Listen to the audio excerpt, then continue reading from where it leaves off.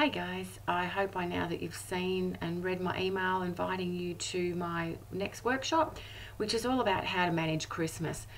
And I thought I'll just give you a bit of an update and a few clues on what you might get out of it and who might benefit from being there.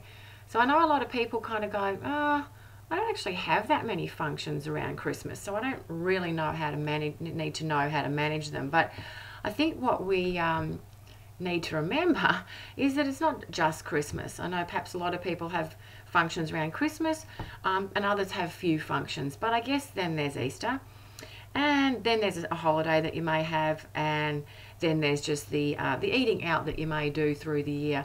So I guess it's an opportune time to get together and discuss how you manage any social occasion.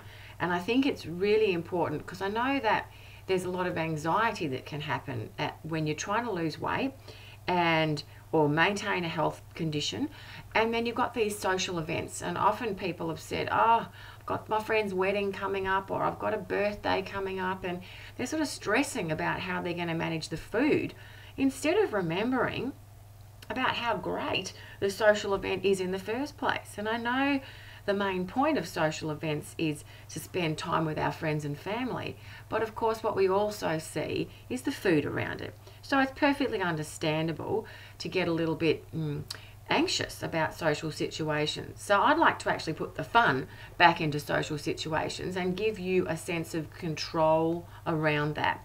So certainly if you're thinking, Christmas is okay, but I don't manage Easter too well, and every time I go on holiday, the whole thing falls apart. So then this is for you as well. It's certainly for you if you're sick of getting to New Year's Eve and going, seriously, I've got to do something about my weight. So my aim is that you can enjoy New Year's Eve and just knowing that you're already doing it.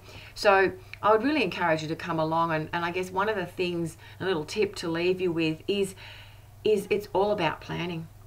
The more we plan for things, the more we're likely to happen. So instead of just going to a party and going, I hope I manage my food well, or I hope I manage my alcohol intake well, you're going with a plan. So it's much more likely to happen if you've got that plan happening. So what we'll be doing is discussing likely social situations you'll find yourself in and how you'll manage each one of those, as well as revisiting for some and like introducing the concept to others about where's the motivation coming from to stop eating the foods you love. And so I want to create this balance for you as well to go, I can eat the foods I love and be in control of any social situation I find myself in. So instead of looking forward anxiously to any social event, it's about embracing it for what it is, an excellent opportunity to spend time with family and friends, but it also allows you to maintain that control that you have over your food intake. So I would love to give you all these tips and tools. It's Saturday the 29th of November at the Balwyn Library. I've attached the flyer and the sign up sheet again. I would really love to see you there because I want to take the guilt out of this. I want to bring back the enjoyment to social occasions. So I look forward to seeing you. If you've got any questions, please shoot me an email. I'd love to hear from you. See you there.